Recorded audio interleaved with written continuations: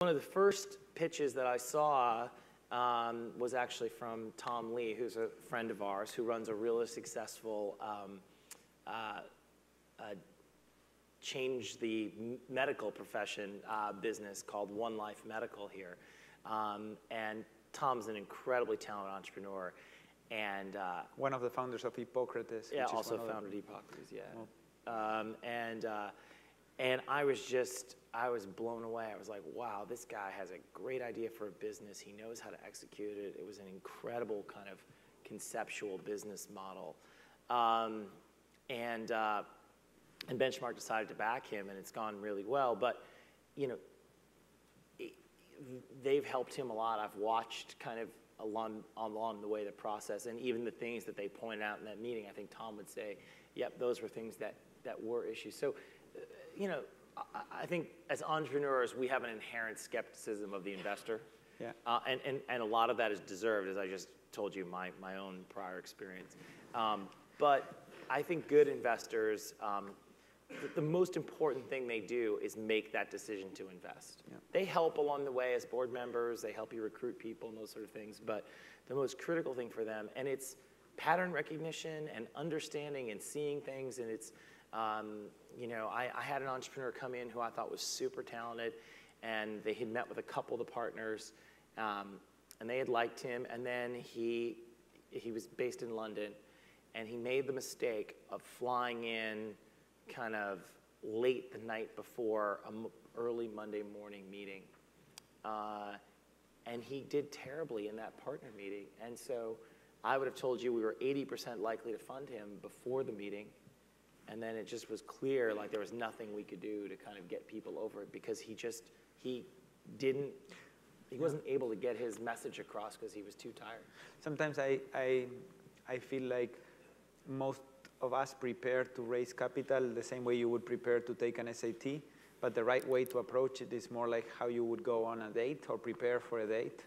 And because you can have all the right answers, and you can have all the know-how and strategy, etc., and present incredibly well, and still do very, very poorly. It's because it's this process in which are we inspiring trust? Trust at the level, or will we stay with it when it gets really hard? Will we have the capacity to execute?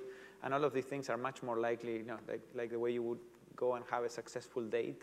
Yeah. Much more of those elements are relevant than the ones to get a good SAT score, if you will. Yeah, and you know, they make mistakes. I mean, you know, Benchmark famously passed on eBay twice before they finally invested. Which has been the best investment they've ever done to date. And lots of other, I mean, everybody passed on, you know, a whole series of successful companies. In fact, I actually sat in one of the first Twitter pitch meetings, and it was completely uninvestable. The more messages people sent via SMS, the more money they lost. And there was no revenue. It was like, so if this works, you're just going to run out of cash faster, right? I mean, it was, you know, but they eventually fixed it, and Benchmark did invest in Twitter. But so sometimes it also takes patience, where you sort of see there's a kernel of an idea, kernel of an entrepreneur, but it takes time for it to germinate. And so people will say, come back and see us again. And they're not just blowing you off. They actually want to see that you've solved some of those problems and that you've resolved it. The other thing I would say, just for those of you that are trying to raise money here,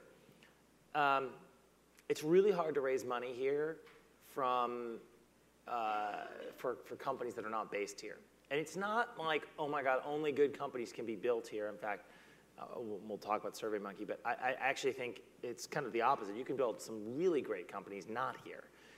But it's hard to get those investors to invest in those companies. And the reason is, well,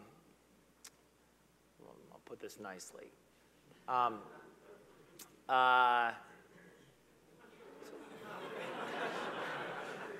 They don't like to travel a lot. I think that's, I mean, and I think there are a number of reasons, right? One is there's an opportunity because it's so easy to do. There's so many opportunities right at hand that why make that extra effort? There isn't anything particularly against South America or Africa or Southeast Asia. It's just that there's so much right here. Also, if I am a VC and I invest in a company here and I lose my money, move on. That happens all the time. If I invest in a company in Brazil or in Turkey or in Indonesia, and I lose my money, I'm more likely to lose my job. And yeah, and I think also like your ability to kind of, I mean, this is, you know, investors think about this as, you know, what's the market opportunity? Do you have a product idea that's going to solve that market opportunity, and do you have the right team? And the first two you can kind of evaluate anywhere else. The team part is really critical, and some VCs, you know, pay more attention to that than others. But a lot of it comes from sort of references, right?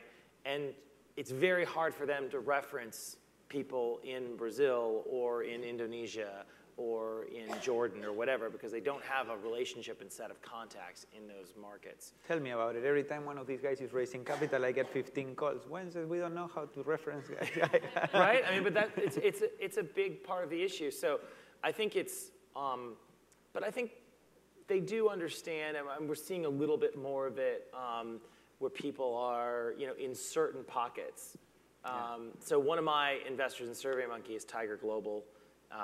Some of you may have met them or work with them or have them as an investor. They've been the most successful international internet investor. But interestingly, they're not in Silicon Valley, right? They're not in Silicon Valley. They're New York firms. And I see a lot more firms in New York and even Miami and DC and London be more prone to invest in Latin America or emerging markets than Silicon Valley firms. Yeah, I think that's right.